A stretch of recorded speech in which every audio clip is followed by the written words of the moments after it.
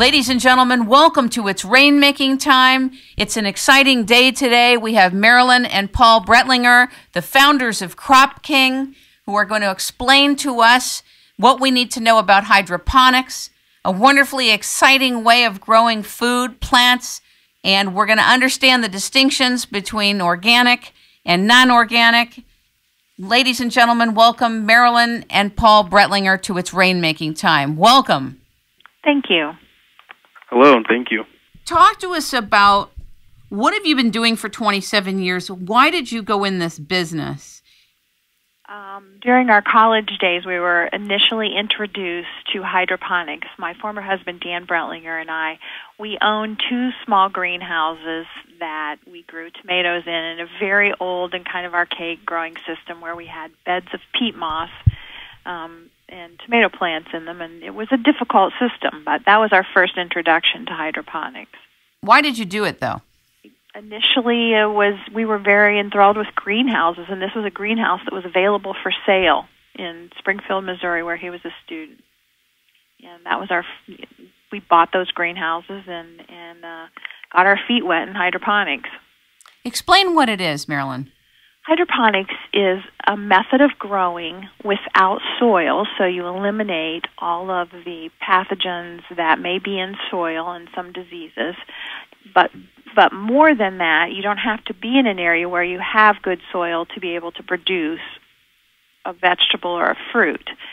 You simply need to have fertilizers that you suspend in nutrient-enriched. You suspend these fertilizers in water, and the plants don't have to work hard to get it. But there are a lot of different methods of hydroponics. Hydroponics is generally growing without soil in water. In a way, when you think about it, it seems otherworldly. Like, how do you grow plants not in soil? We're so used to soil-based growing. Is that part of the perception that keeps many people from participating in hydroponics? I think one of the perceptions that keeps people from participating in hydroponics is their concern that maybe it's some kind of weird chemicals that we're growing our plants in. What we're actually growing our plants in are all of the elements that you would find if you had perfect soil. They have been reintroduced into water, and then the plants are fed with that nutrient-enriched water. What kind of elements are in the water? Give an example of it, if you would. Well, the calciums and all the micronutrients, the irons, everything that you would find if you could find the perfect soil. And perfect soil for one crop is not necessarily the same soil that's perfect for another crop. So you can adjust different levels of different nutrients in the soils for specific plants. Do you buy those nutrients separately and introduce them into the water, or are you saying it comes from the water directly? Water does have some nutrients in it, and that's one of the advantages that Crop King offers, is that we actually look at what you have in your water, and we enhance anything that's not in it. You know, some people have a lot of calcium already in their water, so your fertilizer mix would be made with a little bit less calcium because you already have it in. Or, for instance, you have iron in your water, so your fertilizer mix would not contain as much iron as someone else who didn't have that already existing in their water. Is this a science? Absolutely, it's a science.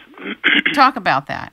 Well, we're basically the greenhouse. I mean, what we do is control environment agriculture. So when we control the environment, it's basically what we're trying to do is mimic a lab setting where we control exactly what the plant gets through force feeding it with the proper nutrients and giving it exactly what it needs, so it doesn't have to expend energy going out and looking for them and extrapolating them from the soil.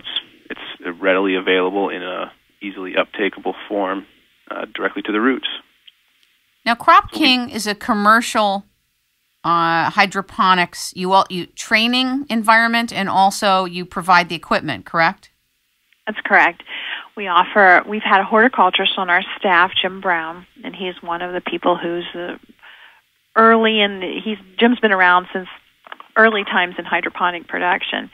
And he's our horticulturist, and we offer training schools that Jim teaches.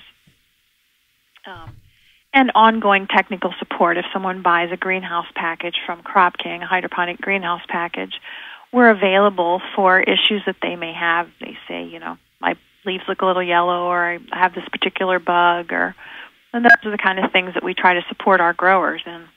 Why should people turn to hydroponics or consider it? Well, because they may be in an area where they don't have good soil for growing crops, or they don't have good rainfall, and that's what the controlled environment does for you. It doesn't matter what your soil is like or what your environment is like. If you can control it inside a greenhouse, you can produce these different crops. I think that's a good question that should probably be expanded on a little bit, as far as why should people look into why should people go with hydroponics as a form of producing their food? Not everyone should. I think that's one of the misconceptions that is being presented out there with the attention that hydroponics is drawing across the country, from New York Times articles to Time Magazine rating hydroponic systems to the financial industry investment conferences that are related specifically to agriculture that are dominated with the new hydroponic systems that are coming out. It's becoming such a buzzword that so many people, just like every buzzword, fad, huge push of media attention does to anything, everyone will jump into it and try to make money off of it being a buzzword. Hydroponics won't work for everybody or in every situation. Some places it just doesn't make sense to have hydroponics. If we have ample amount of farmable land that will produce good quality products, it's not necessarily going to be a great solution in that specific region. But as we have less and less land, or as we deplete the soil that we do have, it's going to become more and more necessary as it continues to move into the future. But one of the things that is somewhat frustrating, being a company that's been in this industry for 27 years, is the muddiness that's happening as far as what works and what doesn't work. So, for example, people that have some land or have a home who have been inspired or excited and motivated to have their own hydroponics area where they grow their own food. I realize that you're a commercial company, certainly for the hobbyists, it's a completely different situation. If someone is interested in it as a hobby and wants to grow their own lettuce and tomatoes and things like that, certainly it's a viable option. A lot of people will come to us though, and they want to do that because they want to save money. Over going to the grocery store and buying their own produce. It's not going to be a money-saving thing on a hobby scale. There are benefits as far as knowing where your produce is coming from, knowing what's been sprayed on it, knowing that there's no harmful pesticides on it from getting it from a grocery store that got it from a farmer that's 1,500 miles away. But as far as doing it to save money from avoiding going to the grocery store to buy lettuce, it's not going to save you money. But on a commercial scale, the benefits, obviously it's a different set of pros versus the hobby side. Are there a lot of commercial hydroponics companies out there? I have to define a lot, Well, and what do you mean by a commercial company? Are you talking about in other words, that provide the products or companies that grow the produce? Companies that grow the produce. Well, I would say that Crop King services hundreds of them, and we probably don't service all of them. Small growers around the country who might be a farmer who've added a small commercial system that they sell locally within a 100-mile radius, and again, that's the advantage to hydroponics, is that your food, we're not talking about shipping it across the country, we're talking about selling it right around the area that it's produced. So it's local food.